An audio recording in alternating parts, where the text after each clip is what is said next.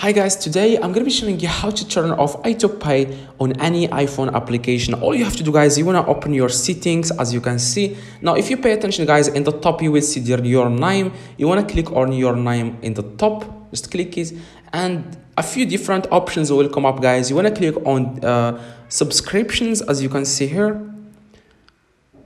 You want to click on subscriptions and you will find the list of your subscription here. You want to just click on that specific app. It could be like Spotify or anything. Currently, as you can see, I don't have any subscriptions. Now, if you have a subscription, you will find them here, the list of your apps that you have, like that you pay monthly or yearly, depends. Just click on it. After you click on it, you will find at the very bottom that red button. It will say your cancel subscription. You want to just click on that cancel subscription, and that's exactly how you can stop Auto-Pay on any application you want. So this is the list. You will find the list, like I said here. You want to click on that specific app that you want to cancel subscription. You want to click on it and you will find cancel subscription at the bottom. Okay, so hopefully this video, guys, helped you. If it does, let me know in the comments. If you have any questions, let me know in the comments. I reply to every single comment.